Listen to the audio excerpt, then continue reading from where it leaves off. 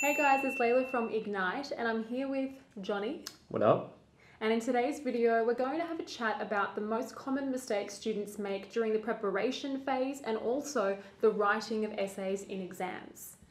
Yes, but before we get into that, please do check out our online database full of HSC English resources at ignitehsc.com.au. We are nearing, I believe, 1,000 students on the platform now. We've got lots of schools signing up. There we go. So we've got a lot of people on there. It is really helping students improve their results, especially with essays, comprehension, the craft of writing. So please do check it out. And also, if you do enjoy this video, make sure you like and subscribe to our channel if it's providing some value for you. And click the bell for notifications. There we go. Covered all the ground. Let's get into it.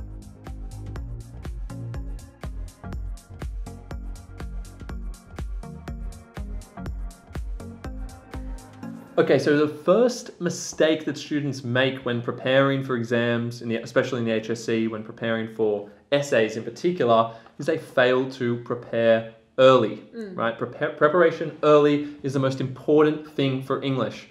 The idea that you study these texts for about a term each, you go in depth, and then it all comes down to 40 minutes to be assessed on it is insane. Like people go in there and think it all comes down to that. It doesn't. In my view, in my eyes, you do 95% of the work before the exam, 90 to 95%, and then 5 to 10% of kind of the end result is determined by on the day adaptation and skill to actually adapt to a new question. Yep. But most of the work should have already been done. You should have already prepared all of your evidence. You should have done numerous drafts or at least one draft and practiced adapting to many different types of questions so that you are more than equipped to actually answer a new question on the day. You should be used to all, it basically should be memorized to the point that you're so familiar with the evidence that you are going to rely on. The evidence is solid. You have had it marked by teachers. You have had your topic sentences looked at. You've refined them. You've made your writing sharp. You need to do all of that before you get into the exam hall. Don't let everything rest on 40 minutes, which could be very stressful, high pressure, and if you aren't thinking clearly in the day, it could all come falling apart. It's not going to come falling apart if you are very prepared. So prepare early.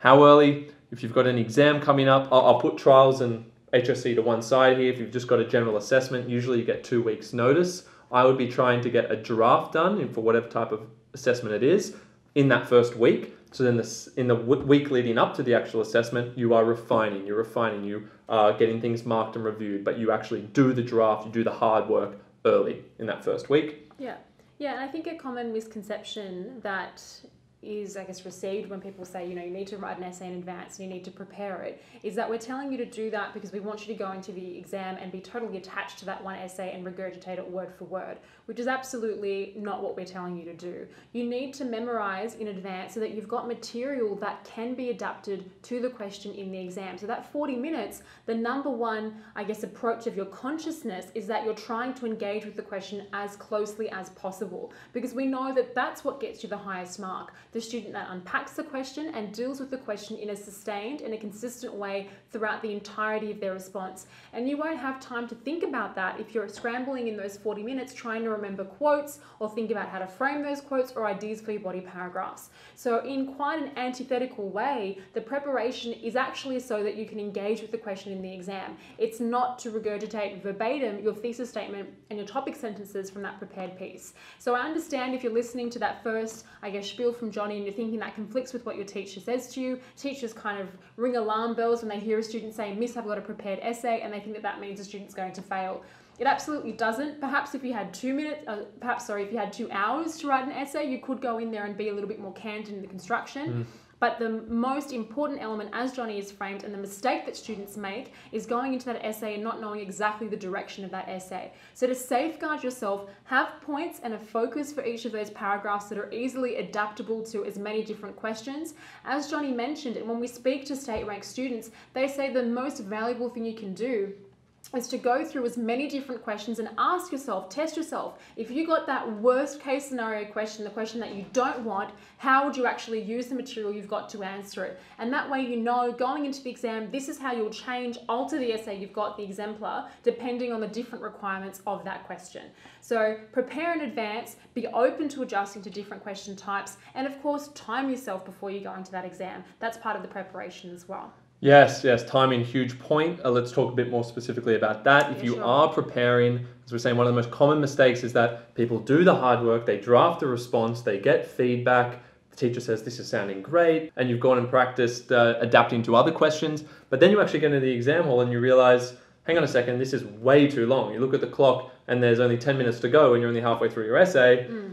We've got problems. So how do you avoid that? When you do the preparation, when you actually are drafting, when you're practicing adapting to other questions, you need to make sure that you have timed the draft. You need to make sure that you have plenty of time to spare so that you are in a mindset that is open to engage with the question on the day. Right. If you are in a scarce mindset, if you know that the essay takes exactly 40 minutes to reproduce and you only get 40 minutes on the day, what are you going to be inclined to do? Literally spend every minute writing the essay you know, because you know you don't have any time to spare, or even worse, you don't know how much time you have. So time these drafts, make sure you've got about 15 to 20% of the allotted time spare. So if you've got a 40-minute essay, if you're a quick writer, 32 minutes for a draft is ideal, and you're leaving 20% of time purely to focus on addressing the question at hand. Because the focus is going to be unpacking that question. You've got to look at that question, identify the key ideas, think about the thesis you're going to write, plan ahead in thinking about how you'll adapt the focus of each of those paragraphs to address the question. All of that takes at least 5 minutes, right? So you've got to get within that time frame so that you have the security to spend time actually answering the question.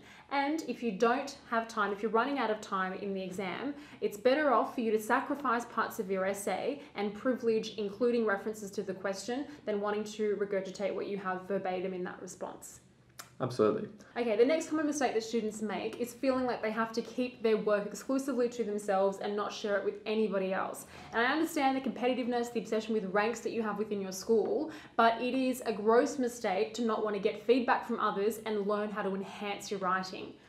Yes, that's right. So definitely do share around your essays to people you trust, to people who can reciprocate feedback as well, ideally, but also be a nice person. If someone does come and ask you for help because maybe you're a better writer, do lend feedback to them. Don't expect them to do anything in return. There is karma at play here. So if you do something good for them, things will come back in your favor. It also benefits the entire cohort if you all do well. So scaling will work in your favor if everybody's doing really well.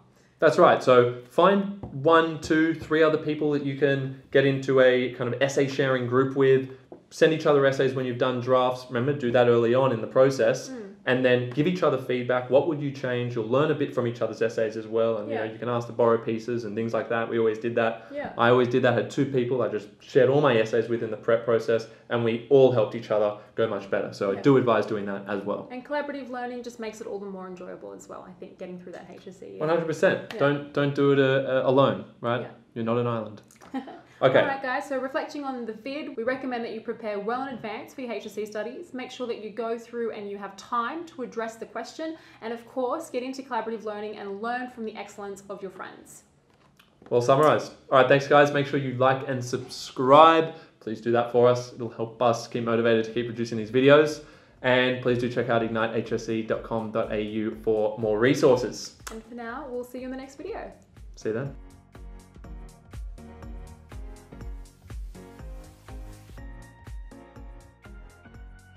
Hey guys, thank you so much for watching. If you do like the content, subscribe to our channel and we'll have more videos coming your way.